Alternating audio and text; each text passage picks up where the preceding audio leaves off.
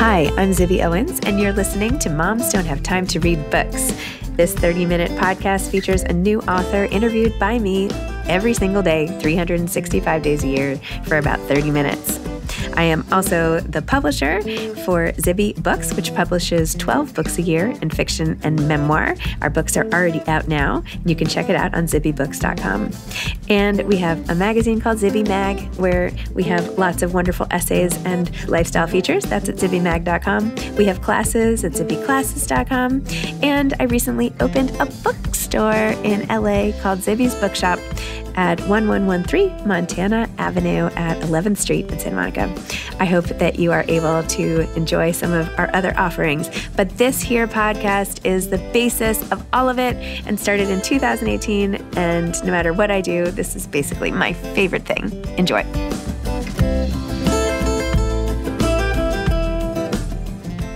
Alexandra Auder is the author of Don't Call Me Home, a memoir. She is a writer, performance artist, and actress based in Philadelphia. Born in New York City to mother Viva, a Warhol superstar, and father Michael Auder, an award-winning filmmaker who directed Chelsea Girls with Andy Warhol. Alexandra has been a featured character in HBO's High Maintenance and has acted in the films of Wim Wenders, Jodie Foster, and Rainer Judd, among others. She resides in Philadelphia with her husband and 2 children.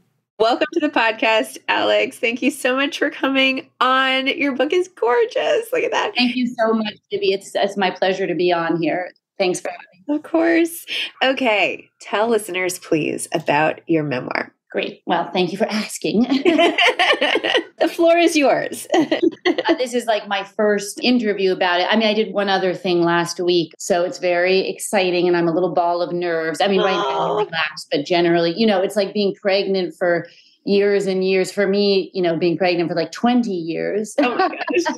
and then having a scheduled C-section, because you know what's coming out. But you don't know what to expect if it's your first baby. Yes. Yeah, so I started writing this actually at Bard College for what we called then my senior project. And coincidentally, my daughter is now there, and it's where I met my husband, but it was fiction. And so a professor of mine said, let's work on this a little more when I graduated, Elizabeth Frank. And we did, and it was still fiction. And she gave it to her agent, Joy Harris. And Joy said, this is a big caveat. And I had to look up that word at the time. But I think it should be nonfiction. And at that time, at least for me, and again, I was in my early 20s, I thought of nonfiction as kind of cheesy. She was like, read The Liars Club, But And so after I read that, I was like, oh, okay. But I thought of memoir as like celebrity hoo-ha, Fiction was where it was at, This is in the 90s, early 90s. So anyways, I put it away, put it in a drawer. And then, many years passed and I was like, okay, maybe I will. I had my first kid and I was like, well, maybe I will try to turn this into nonfiction. Did that. Then another amazing writer who I've always been a fan of, Joanne Beard, who I'm going to be in conversation with near Bard eventually, which is a dream come true. Wow. I knew her because I had a yoga studio and she was a student of mine. And she said, let me look at what you have. So then she helped me. Then, I couldn't get an agent. I could never get an agent. Nobody wanted it. So I put it away in a drawer. Another 10 years passed. Then, long story short, pulled it out just pre-COVID and poked around with some agents and an editor, and making a very long story short, managed to find an agent and rewrite the entire thing, do a proposal for it. Don't make a long story short. Okay, fine. I won't. I was like, just stop me if I'm blabbing. No, it's good. Okay, so what was it? Well, I had, actually, I have to say, like, Instagram really made this happen because I'm like the only yoga teacher you'll ever meet who's retired. Like, because it doesn't happen because, you can't retire if you're a yoga teacher. So I did these kind of satirical Instagram videos and I got this New York Times profile. And so the woman who profiled me said, we started talking, she's a writer, and I said I had this book hiding in a drawer, and she said, well, you're going to sell this after this profile. And I just didn't pay attention because I don't know. I was like, whatever, I'm almost 50. I'm not going to sell this fucking book. Sorry, my listeners. Yes, you are. I have a very naughty mouth, so. That's okay. Bring it. So I did take that and I was like poking around with more kind of yoga, autobiographical essay style things. And then through this process, a lovely editor, Jen Martin of Riverhead, who I managed to get in touch with and had been a fan of my yoga teaching, said, well, what do you really want to do here? Do you want to sell your old book or these essays? Or, do you want to write it? And I said, my old book. And she said, well, let's do that. So she just connected me to a list of agents. She was like an angel coming out of the blue. And Mariah Spence at Janklow Nesbitt was like, let's do this. And it was about a year really of getting the proposal together, because I had this old manuscript, huge manuscript, very big and dense and way too complicated and way too long. So we turned that into a proposal. And Mariah helped so much. I mean, without her, I don't know, just so much of crafting it and getting it to look good. It was an 80-page proposal. And yeah, she made it happen. And then I said, I really am worried here that Armageddon's going to happen before, because it was during, it was like leading up to the election between Biden and Trump. And I was like, I think something bad's going to happen. And I don't care about the rest of the world. I just want to see this book in a bookstore. I'm kidding. I do care about the world. But so then COVID happened and I was like, I fucking told you. I was like, the world's going down. So I actually gave up on it again because I was like, this is never going to happen. Like, we're going down. So yeah, then she did eventually, like a year into COVID, she was like, we're going to send this out. And I really actually did feel like this was my last chance, kind of for this. Not last chance in life. I had a lovely life, love my kids, love my husband, blah, blah, blah. But it was a dream that I will say was eating at me, like that I had given up on. And I was like, well, I guess this didn't happen in life, and I was like, had to kind of reckon with that, to just set that aside. That's not going to happen. Mm-hmm. So waiting for the calls, I'm learning, and I was learning all this as we go along. What's a call? You've got a call with so-and-so. And I was like, so I'm auditioning for them. And Mariah was like, no, they're auditioning you. And I was like, I was like, I'm auditioning, right? And they were like, no, you're auditioning them. And I was like, no, they're auditioning me. And so when we got our offer from Viking with my amazing editor, Meg Leader, I was actually sobbing and crying. It was the day before Biden won. And so it was, I don't know if you remember how tense that was. Yes. And I was just so tense for so many things. And yeah, so we happened to have a school bus at the time. My husband bought a school bus to like travel during COVID. What? Yeah, a humongous school bus that we had like a bed and a couch in. And we got in the school bus and drove around Philadelphia, Mount Airy neighborhood of Philadelphia, celebrating both for my book deal and for Biden. Oh my gosh. And random people would get on the school bus. It was really for the election, but I, also was for my book.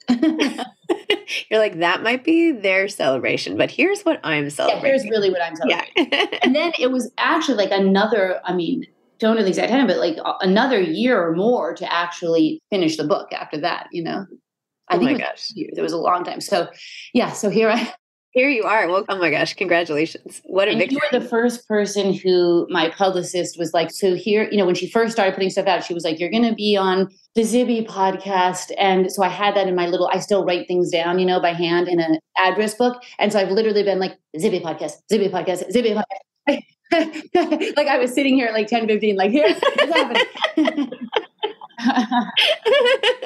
Oh my gosh, you're so funny. Well, I'm honored. And as soon as I got pitched your book, I was like, yes, thank you. I can't wait.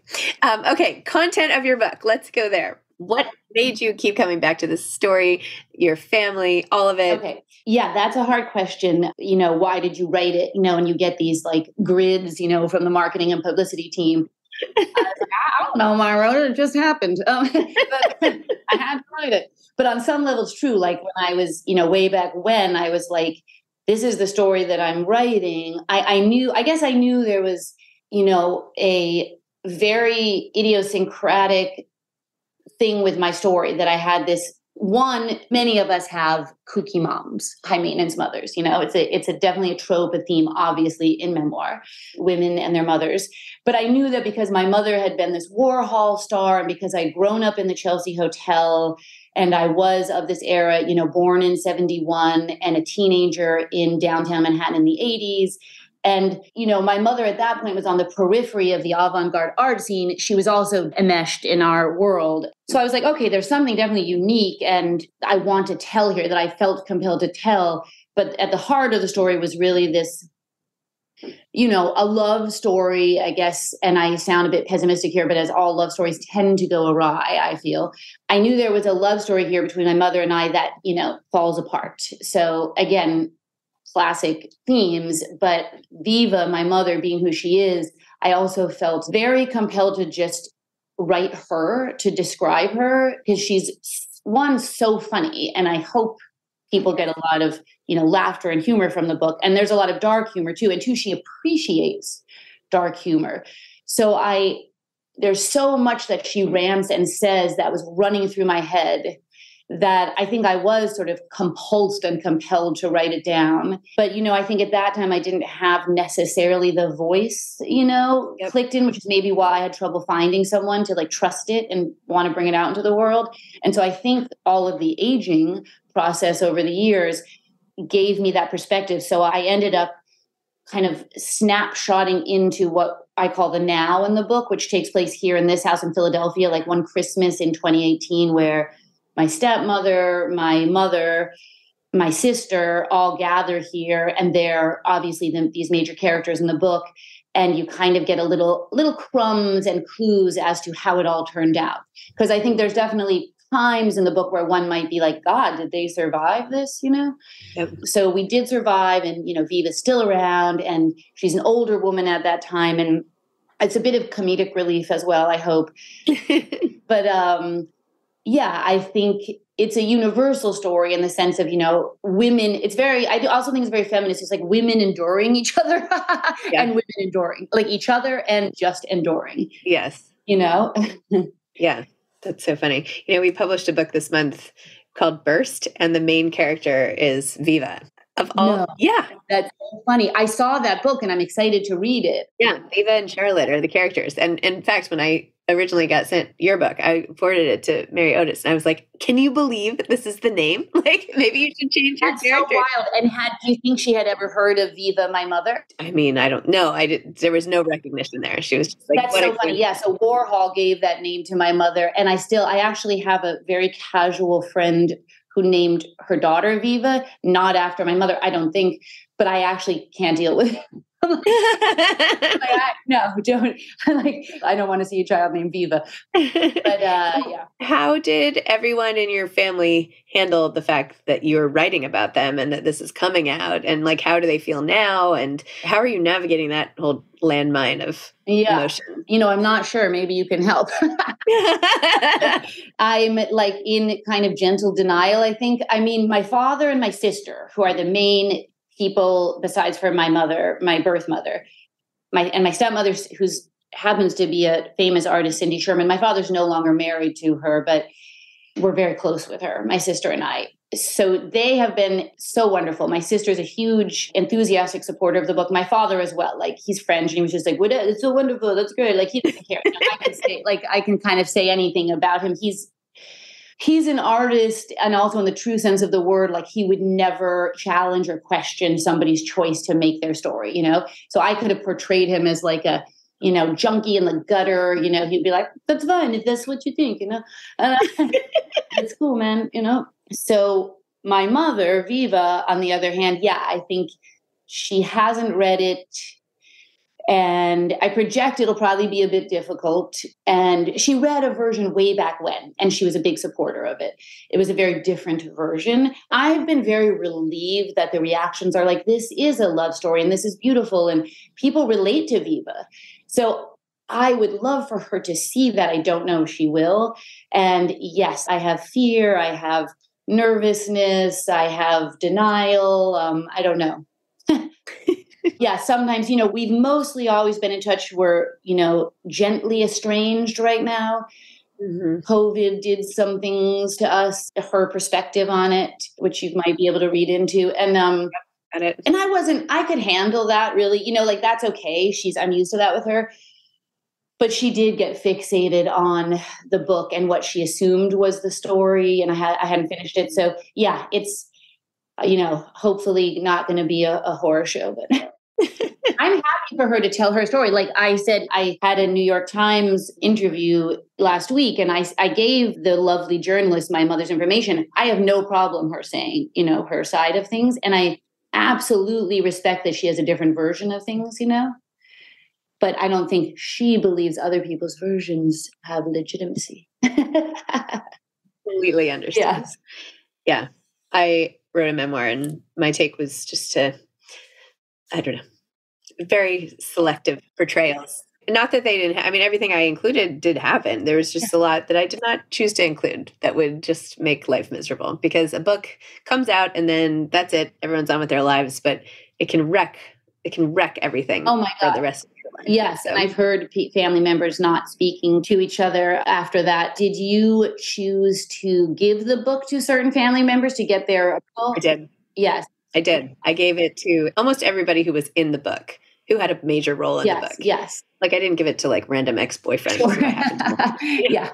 Although I thought about it, but I know. Nor did I. I thought about it too, and actually, I was counseled not to, because there is a large section of the boyfriends that are, and it's slightly inappropriate because I was a young woman very attracted to older men, and I guess vice versa. To me, but so I protected some people by changing names, and did give it to those closest to me, like Gabby and my dad. But I think, once those who are listening read the book, you'll probably get a good idea of why I maybe didn't give to my mother ahead of time.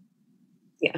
I think I will go on a limb and say, I feel like most mother-daughter memoirs, the mother has not necessarily read the book, or reads it at a very late stage, or not at all, maybe, or not at all, or finds it totally incomprehensible that this could be the memory. Yeah. And, blah, blah, blah. But it's, I love mother-daughter memoirs. And so feel like I've interviewed a lot of women in your exact situation. Yes. But it's fine. In fact, Ariel Levy, did you read? Oh, yeah. Yeah. So, it's intense. Yeah. I loved that. It's intense. I love that too. Yeah. Very intense. And, and I always call it, like, for mine, even intense light, because it's not like, there's nothing that bad. You know what I'm saying? Like, people have gone through much more intense stuff that they write about, which I'm so like in awe about, really like laying out there, like, it's just like a histrionic mom, who like rants a lot. So it's like at the end of the day, like she's not being accused of anything, which is what makes me feel, better. It's like if she disagrees with the story, it's like she disagrees with who she yelled at when, But I think your life is just, you had so much glamour, and like it's just crazy, the culture that to have Cindy Sherman as a stepmom. That's crazy. How is that? I know it's so funny that you say glamour, Zibby, because when I was upstairs in my bathroom quickly putting on some face makeup, which I've never used in my life, like skin makeup, and then also in the basement that's like stinks of kitty litter, and realized I was almost late because I was braless and like trying to do laundry because I'm leaving for Costa Rica tonight to teach a yoga retreat. Reluctantly to teach a yoga retreat. I was like, so unglamorous,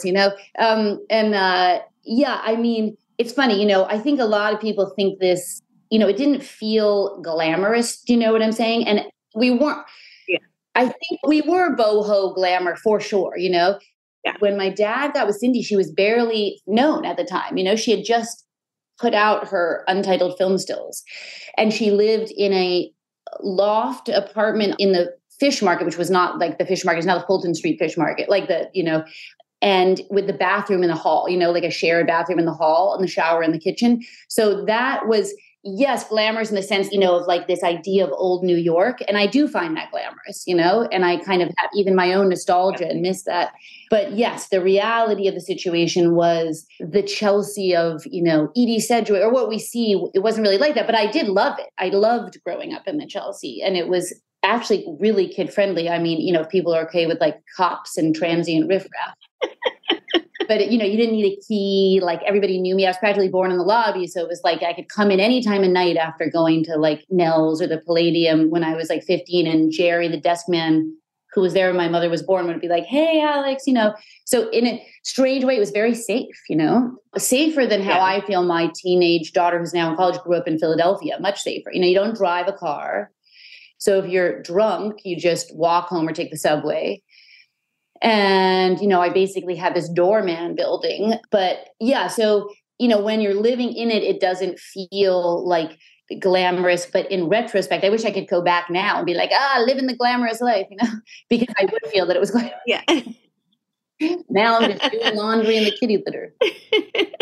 How have you dealt with raising a teenager and all of that? I have 2 teenagers at the moment. So any advice is very welcome. You have more gray hair? I do. I have literally no advice. I think it's a fucking shit show that's so you have to negotiate every single day in a different way. I have friends who are like, is this normal? And they send a picture of their kids, let's say, whole collection of vape situations, And I'm like, yeah, that is totally normal. I have seen that for sure. I don't know what you should do about it. I have no idea, even though I already dealt with it. But I always say, I mean, not because you don't, but what I do always say to people is, if your child feels that sense of love in their core, if they feel loved, truly loved, somatically loved, even if it changed, before the age of 10 years old, if they got that, you could be batshit crazy and they're kind of okay, But I think it's those children who have not experienced that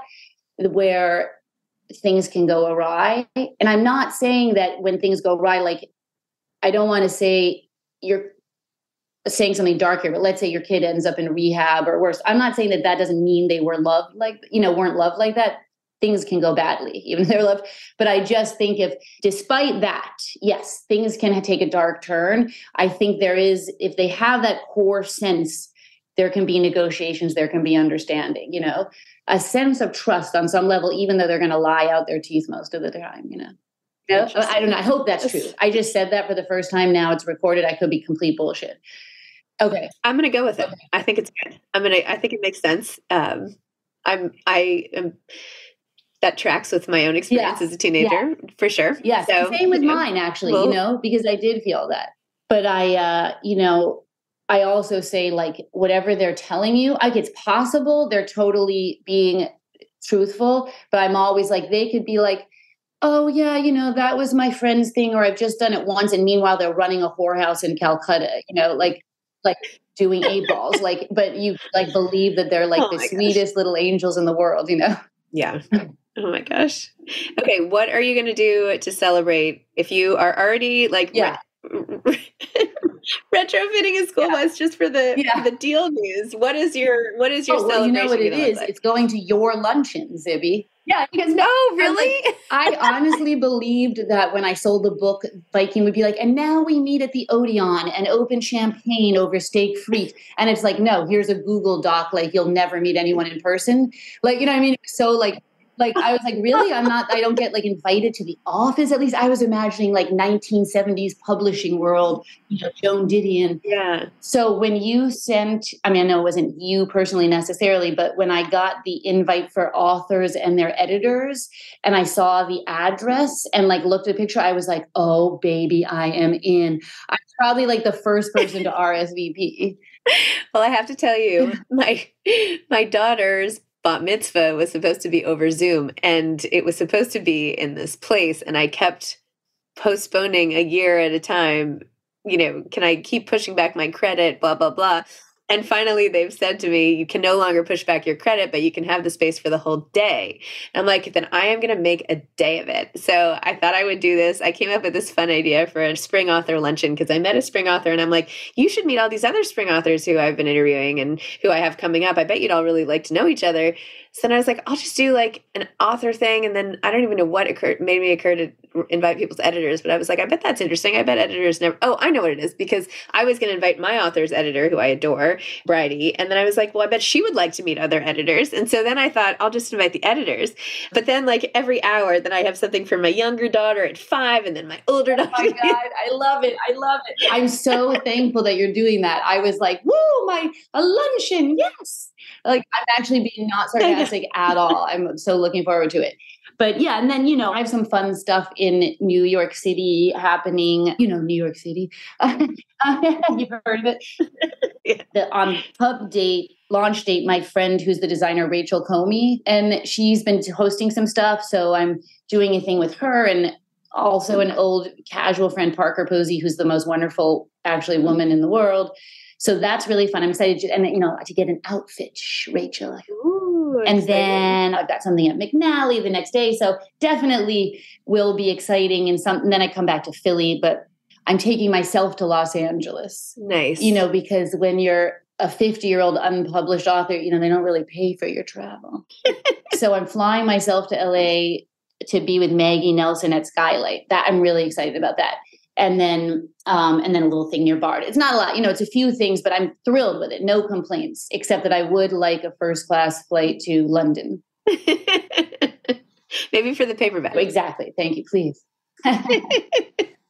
Well, when you're in LA, go by my bookstore and sign your books. Oh, I want to do that so badly. I realized, I looked at that and I said, I need to do that. All right, I'll have my people call your people. Yeah. Okay. Yes. I would love that. Yes. Yeah, because that's all. I only have the one thing at Skylight with Maggie. And when are you going to be out there? That's May 17th. May 17th. I don't think I'll be there, but obviously the store will be. Okay, I'll tell I'll do that. Yeah. I would love that. And I already had planned to come by the bookstore. I'm so not used to this. I didn't even put it together that I would have a book. Do you know what I mean? I'll be like, I'll go look at Zibby's bookstore, not even thinking, it's for my own book. This has been so fun. Thank you for I really needed a laugh today. And this was just totally entertaining. I could just listen to you all day. So thank you. It was really fun. Thank you so much. I so much appreciate it. It's really meaningful to me. Oh, awesome. Okay. Well, I'll see you at our luncheon. Okay. Bye. Thanks for listening to this episode of Moms Don't Have Time to Read Books. Don't forget to follow me on Instagram at Zibby Owens and at Moms Don't Have Time to Read Books. Also sign up for my newsletter at zibbyowens.com and sign up for my virtual book club and meet lots of authors on Zoom every other week. Thanks so much to Steve and Ryan at Texture Sound for the sound editing. And thank you to Morning Moon Productions for providing this fantastic intro and outro music.